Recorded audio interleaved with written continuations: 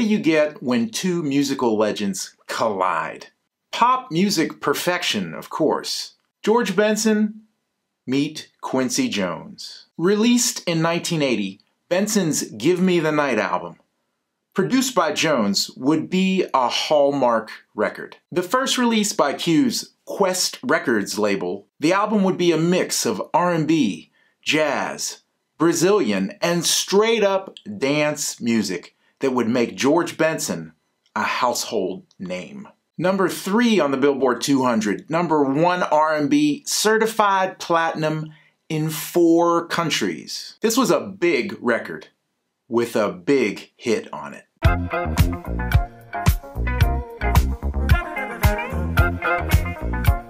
The bass on this track is a two-headed monster. Depending on the section, we're either hearing keyboard bass or bass guitar. The verses and the choruses are driven by a synth bass line.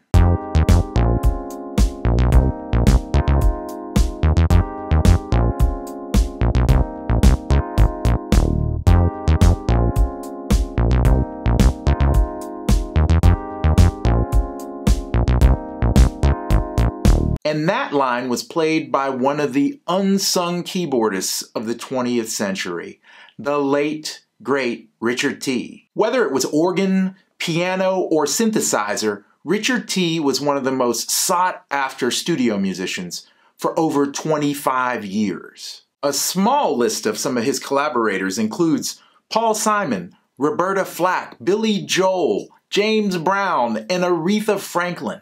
Look him up. Now, when that bridge kicks in, the bass guitar takes over the line. So come on out tonight, and we'll leave the others on.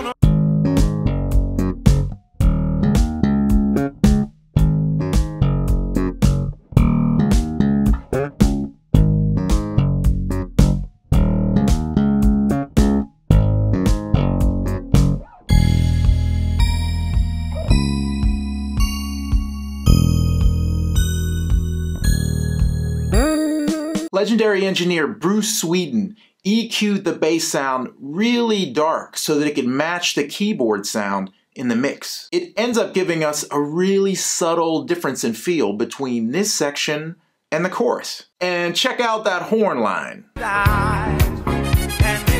This part of the bass line was played by the legendary Abe Laboriel, who at this point had already made records with Al Jarreau, Herb Alpert, Stan Getz, and Dolly Parton. He tunes down that low E string on the bass to an E flat to facilitate the low notes in the key of F minor for this song. This was a common practice among studio bassists before the 5- and 6-string basses became standard. Anthony Jackson, Marcus Miller, Nathan East, all tuned down depending on the notes they needed. Abe is also using his thumb to get a pointed and bouncy sound. Oh yeah, in that dope bass note, it happens right after the breakdown.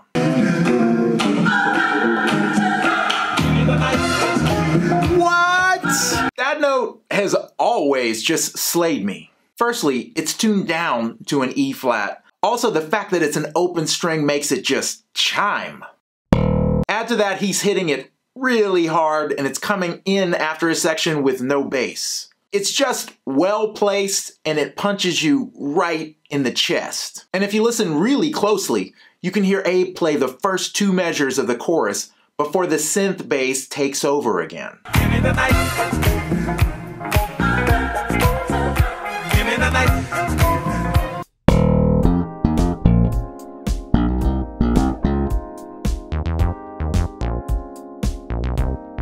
This makes the transition a little more seamless between the 2 instruments. So why in the world would Quincy do this? Why 2 bass parts? Q famously liked to record many different tracks with many different players.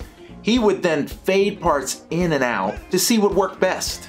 Steely Dan also did this. What it ends up giving the producer is an incredibly wide sonic palette to work with. I'm guessing Richard Tee and Abe Laboriel both played full takes on the recording, and Q used them both at different parts in the song. As you might think, this style of recording was often very expensive and very time-consuming, but I think we can say the end justifies the means when it comes to making great music. 2 great performances on 1 great track and 1 epic bass note. Check it out.